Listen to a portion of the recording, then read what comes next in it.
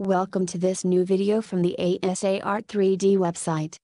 This time, we will see together the specificities of the sky texture node with the Nishita model and cycles. The sky texture node allows you to manage the mood lighting from the shading editor or from the world menu. Nishita mode allows you to manage the light environment without the need to use a sun lamp. The scene represented is made up of two pictures representing landscapes. The sky in the photo containing trees has been replaced with an alpha texture. The spaceship takes off from a platform at sea level to go into space. To reduce video time, the spacecraft rises to a limited height. The proper use of cameras simulates a continuous ascent into space. The use of sky texture thus gives the illusion of leaving the atmosphere. For information, it is possible to display a photo without the invisible part by linking the alpha node of the texture with the alpha node of the shader as shown on the screen. The sky texture is used from the shading editor or from the world menu.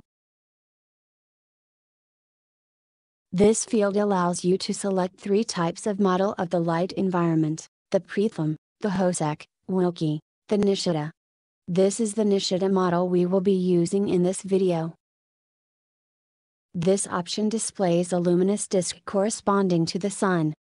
This disk is independent of the sun object. Note that the sun lamp is not useful for lighting the scene. This field defines the size of the luminous disk representing the sun. To see the effect, the sun disk option must of course be enabled. This field is used to define the light intensity of the disk representing the sun. With a value of 0 you have a nice black hole. With a higher value the luminous disk shines with 1,000 lights. This field is used to define the height of the sun. The sun's rotation with respect to the hour can generally be defined according to the table below. Note that 12 hours corresponds to 0 degrees on the x-axis. We must therefore visualize the position of the sun in relation to a sundial rather than a protractor.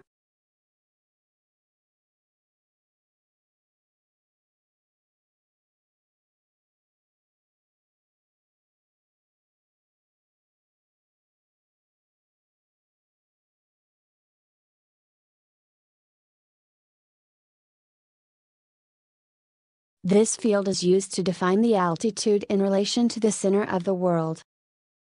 This field determines the amount of air present in the scene. The absence of air gives a black sky. A weak value gives a blue sky.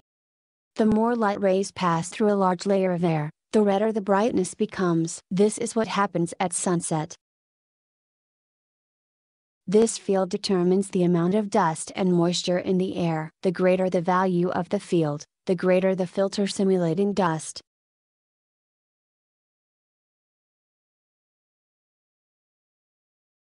This field determines the ozone level in the sky. The higher the value, the higher the saturation.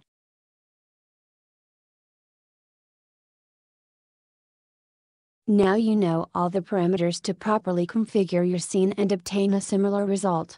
Enjoy it.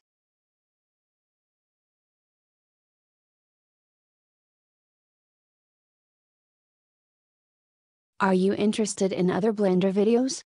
Do not hesitate to consult my channel or my website.